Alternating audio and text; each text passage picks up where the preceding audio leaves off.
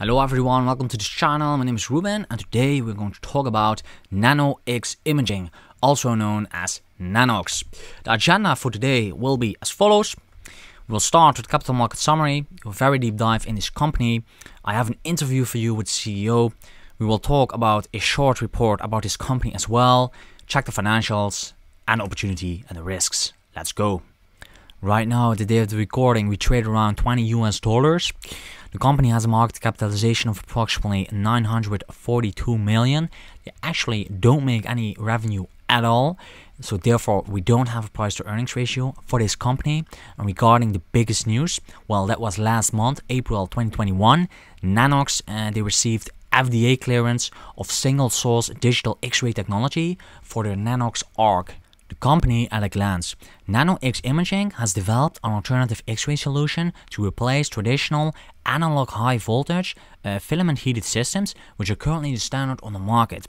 While the technicalities are kind of complex, the company believes its novel silicon-based cold cathode field emission technology represents a paradigm shift to this essential medical device. If you focus on the left, we have the what. Well, Nanox aims to build a global infrastructure for medical imaging, and they want to serve an unmet need in this market because 2/3 of the world's population, they don't have a meaningful access to medical imaging. They want to change this by using game-changing tech. The Nanox novel digital X-ray source replaces an analog X-ray that has been used for over 100 years and enables for significant cost reduction. So in other words, make it cheaper. And then they want to apply this with a disruptive business model, also known as the MSaaS, which stands for Medical Screening as a Service. And that opens a recurring revenue model that has the potential to provide for substantial revenues. So this is one of the traditional tubes that they use into the traditional X-ray machines, and they heat up a total filament to 2000 Celsius to produce the electron streams necessary for the X-ray emission. And the main contributor to the high cost is actually this, because it requires extreme high voltage, complex mechanics and special cooling to produce the electrons needed for this X-ray emission, resulting in an average cost of $150,000 for the source alone. So the technical transformation is moving from one metal filament heated to 2000 Celsius to something else with 100 million nanocones filled on a silicon chip emitting digitally controlled electron streams on the low voltage. The Nanox digital micro electromechanical system, also known as the MEMS X-rays, is based on technology originally developed by Sony Corporation and was acquired by Nano-X back in 2011. And the company owns a manufacturing facility in Japan and has signed agreements with Korea's SK Telecom to expand capacity.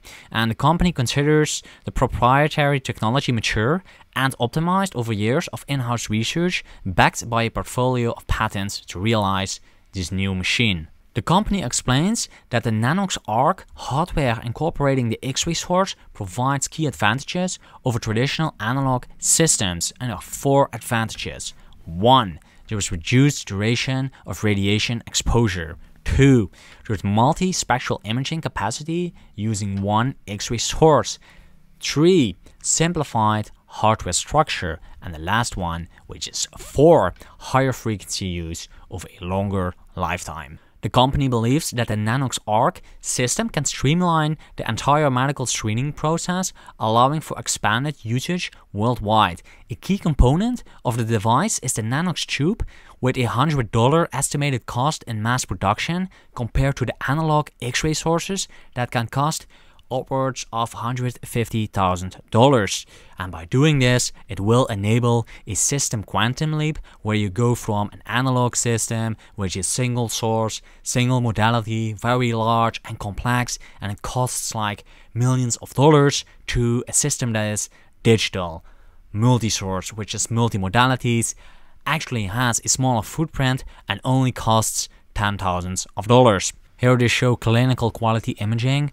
On the right, they show a picture from the commercial device, which is used right now. And if you focus on the left, they show a picture that is used from the Nanox machine, and if you ask me, it looks quite good, to be honest. So here we have more pictures from the RSNA 2020. On the left we have the Nanox single source live imaging and radiologists diagnostics.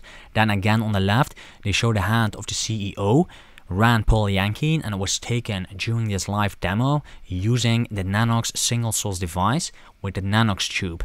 If you focus on the right, they show the Nanox multi-source 3D tomosynthesis, and they show a single slice from a reconstructed 3D tomosynthesis image that was also taken during this demo using the Nanox Arc, a multi-source device containing the Nanox X-ray tubes. The company also wants to use Nanox Cloud, which will be the central backbone of their imaging infrastructure that will provide the ability to scale with connectivity to robust services. So Nanox would transmit all imaging data to the cloud, the SaaS platform, and this platform would employ a matching engine to match the scans to the radiologists, and then they split this up into 3 components. So medical AI systems, they would provide first response and decision assertive information. The second one is the radiology specialists would provide diagnostics online, and also the hospitals and doctors, they would get real-time global access. Summarizing, we already know that the company got FDA clearance on their single source digital X-ray solution, and the plan is to submit an additional 510K applications with respect to the multi-source Nanox Arc and Nanox Cloud, which if cleared, they will expect it to be their commercial imaging system. Right now, let's listen to an interview from CEO Poliakine from Nano-X Imaging. Basically what Nanox is trying to do, we're trying to disrupt this market in 2 ways. First of all, we've created this. This is an X-ray tube that is way like an apple. It's digital X-ray tube, and that replaces, 1 meter and 100 kilos of traditional William Röntgen X-ray tube. It's totally digital, very low cost, and because of that, it can be very, very versatile and affordable. And the second one, of course, it's a business model. As you said, we're moving from capital equipment to service. And that's a very, very big leap, because we can envision, and in fact, our plan is to place globally 15,000 of those full body devices, a multi-source, connect them with the cloud, and through the cloud provide diagnostic globally to people that do not have anything, or in economies that actually are already developed. Now, to do that, you need to, first of all, clear this technology, because after 126 years, you needed to prove that this technology, this X-ray technology, which is totally digital and working in room temperature versus 2000 degrees C, it's working. And the clearance we got from the FDA over the weekend basically approve a single source of those tubes in a system under 510K pass, right, where the equivalent is one of the GE machines. Now, from here to place few of those in array, it's not a big deal, and we're going to do that. All right, so not a big deal. Where are you in the production process right now? Yeah, so actually we already actually spoke to Bloomberg, and we broadcast from our factory in Israel. We have 3 locations where production is happening as we speak. The semiconductor, which is the enabling technology, is made in Korea and Japan right now. The tube itself is being assembled in Korea and in Israel. We have a facility where we are assembling many of those as we speak. Practically what we're looking for the clearance in order to ship those devices to our customers. And today, as we speak today, we have over 5,000 units that are already spoken for, and contracts that are being already signed. And you have the production capacity right now and the funds right now to meet that orders, to meet that demand?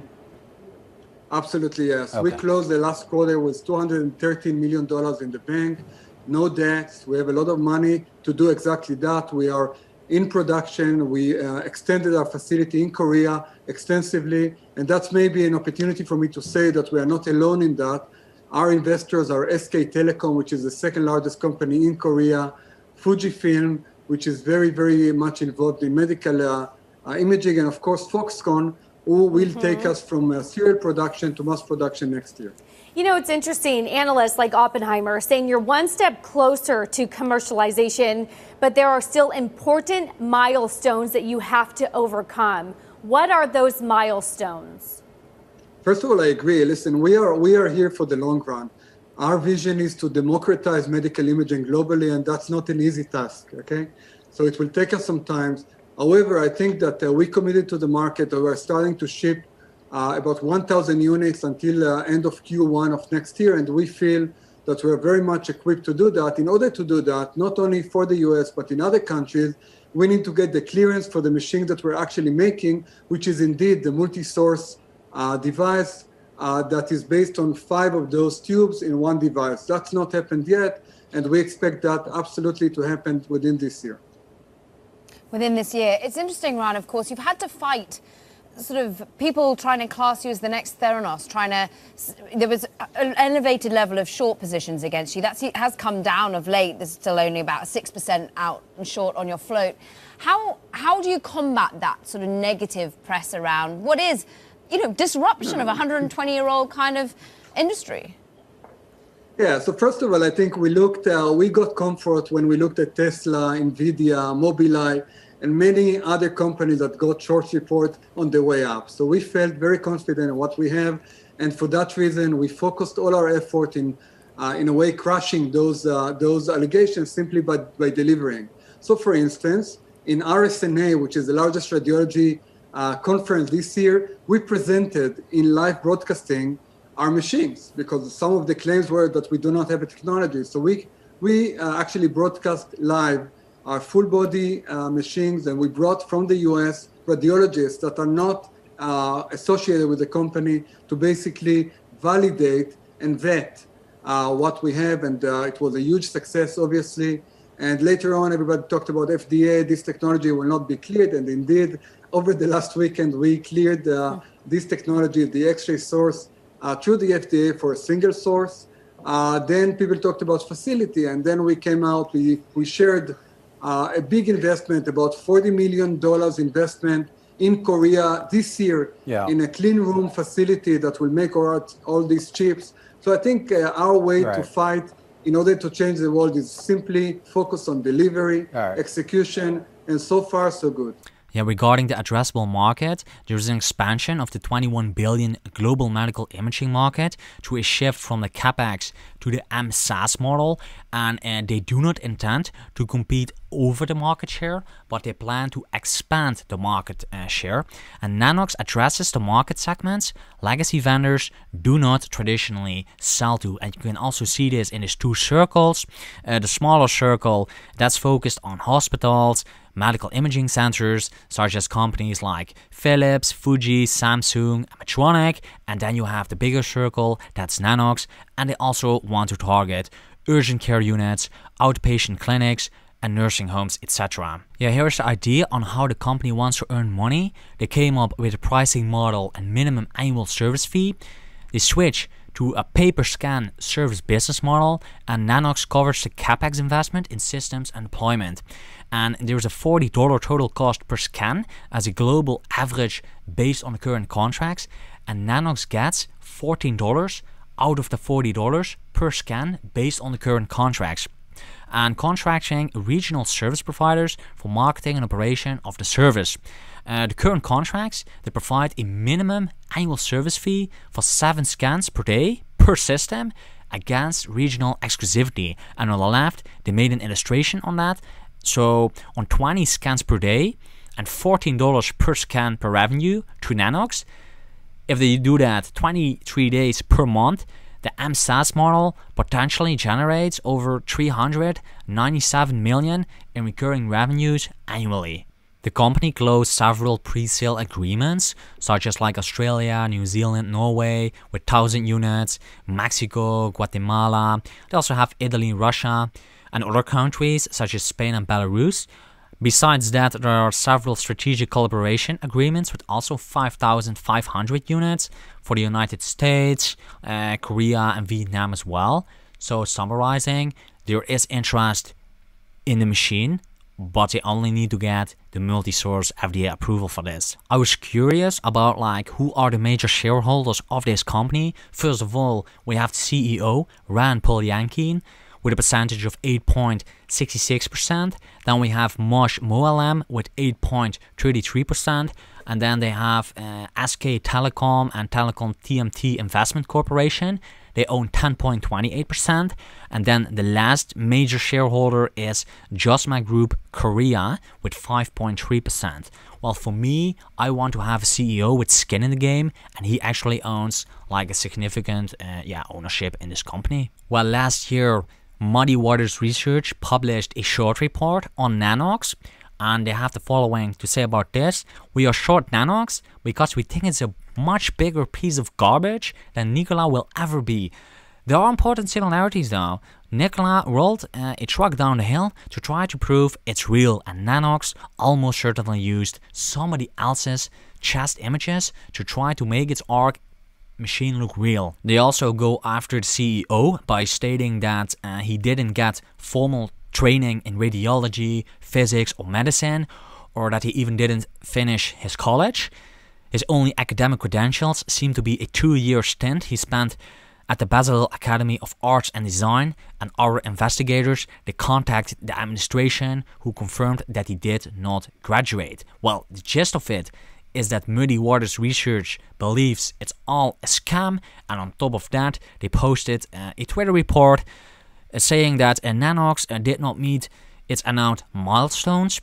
I leave a link in the description for you. You can download the 43 pages long report so you can judge it yourself. And now the financials of Nanox. The consolidated statements of operations is very short because the company doesn't make any revenue at all. They only have expenses. We can look at the operating expenses, which consists of research and development, marketing, and general and administrative.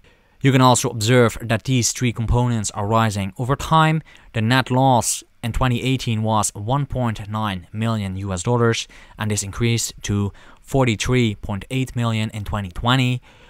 The second point I want to mention for you is that the weighted average number of ordinary shares outstanding is also increasing over time, which implies that they are regularly offering shares, which will cause shareholder dilution for you. And lastly, the opportunities and the risks. Well, there was one big elephant in the room for this company, and that is getting or not getting the additional 510K applications with respect to the multi-source Nanox Arc and Nanox Cloud approved. Additional opportunities I see is the attraction in the stock that is coming down to the business model that's based on the pay-per-scan service to support the accelerated adoption, so you don't have to buy this machine up front. And I also like that Poliakine has a sufficient stake in the company. Additional risks, well, new stock offerings will cause more shareholder dilution, and you are currently funding the development phase, so you're betting on a breakthrough. Because this company doesn't have any revenue at all, there's also a significant short interest in this stock. So to conclude, should you buy Nano-X imaging? Well, from my point of view, it's a very speculative play. If you want to buy the stock, only allocate a small amount of money and only invest something that you are willing to lose. But if they get this approval done, it will be a very big reward. Thank you everyone for watching this video. I really hope you enjoyed it and that you actually learned something, and see you on the next company.